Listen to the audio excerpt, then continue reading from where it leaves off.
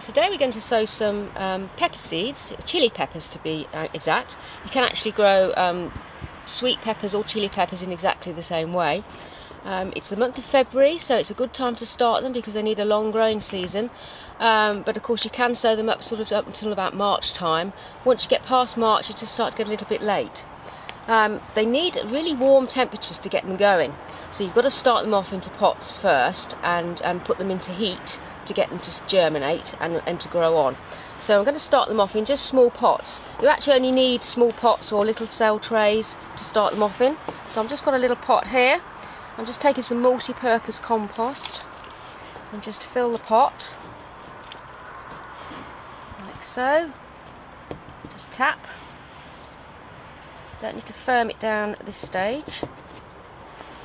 If you've got a little tamper, just a little piece of wood, I mean you can use your hand, but I've got one of these, so just push it down gently, not too firm, not too hard, just to get a nice level surface.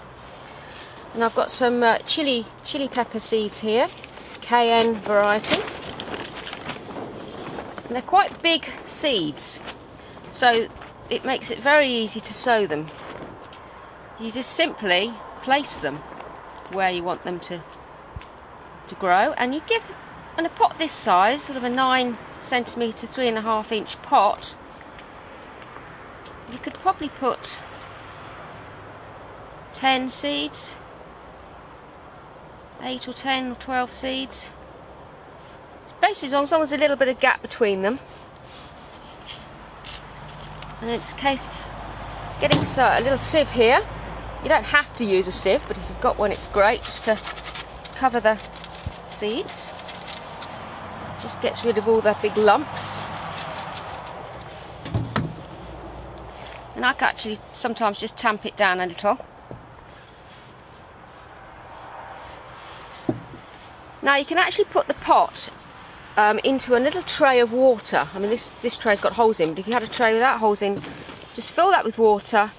Put the pot into the tray and let the water soak up through. It evenly soaks the compost. It's the best way of actually getting the compost moist. Alternatively, you could just use a spray.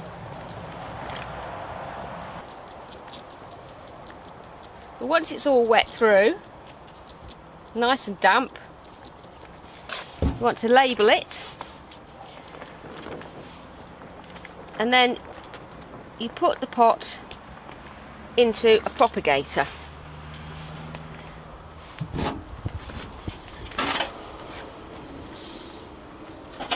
The lid back on, and you've got little ventilators in the top, but you don't actually have to have those open initially. You can just shut those up, and they should emerge in sort of about 14 days.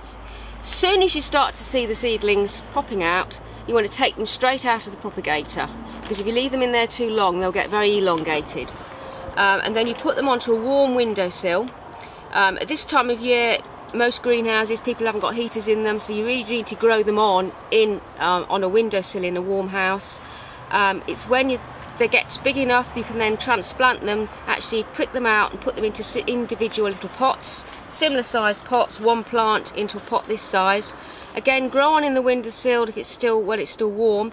Once you get sort of April, May time, they can actually start going out into a cold greenhouse and then potted on into larger pots and then grown on to fruit.